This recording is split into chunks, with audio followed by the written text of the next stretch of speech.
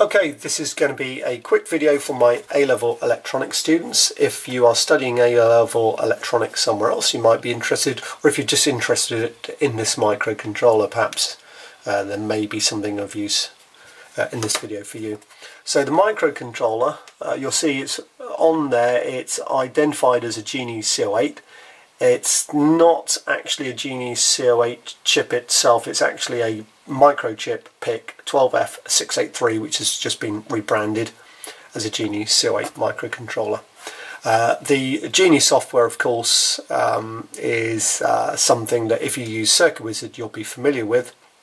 You can program these chips using flowcharts or the basic programming language, but fundamentally, if you want, you can program these in assembly code using MPLAB-X IDE, and that's what I've done. In fact, I've just erased this one, so I'll let you see that I can program it as well using the PICkit 3. The microcontroller is very, very fully featured, even though it's only got 8 pins.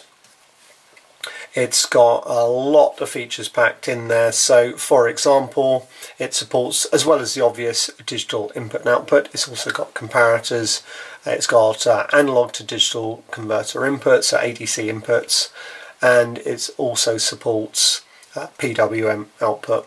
So there's a lot going on there. It's really, really good. One of the nice things about this, as well as having the same 35 instructions that are in the PIC12F683 microcontroller and the 84A, it also supports programming in circuit, so that's why I've got this ICSP header there. So I'm going to program this in circuit. So just connect it up, and on my computer I'm just going to do a download, which hopefully shouldn't take too long, and this LED is going to flash. That's my assembly program loaded.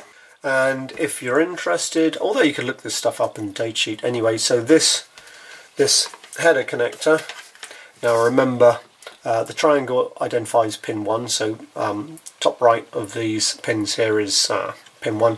So pin 1, which is master clear or VPP, so that goes to the 4th pin of the microcontroller, and so that's the MCLR/VPP pin.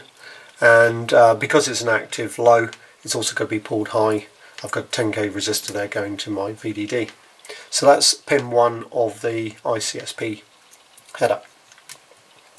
Pin 2 of that header of the PICkit, that goes to VDD. Pin 3, this blue wire here, that goes to VSS.